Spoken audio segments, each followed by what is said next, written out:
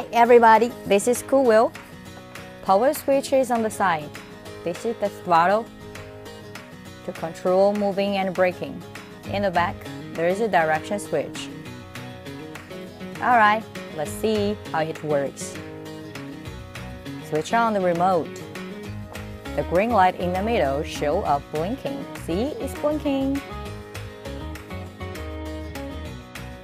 Push the power button to turn on the board. Once it's turned on, a blue light will blink. Okay, you cannot see. Push the throttle slowly. Don't push too fast. Release it gently to slow down, then pull back for braking. Hold it until it completely stops. See, it stops. It's important to know the board where it's heading before you stand on the board. Use the switch in the back to switch to the direction you want. Stand on the board, keep the stance like this. Lower yourself a little bit. Find a good position. Stand on the board, spread your feet out.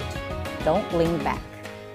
Then lean forward, prepare yourself to go forward. Slowly apply throttle.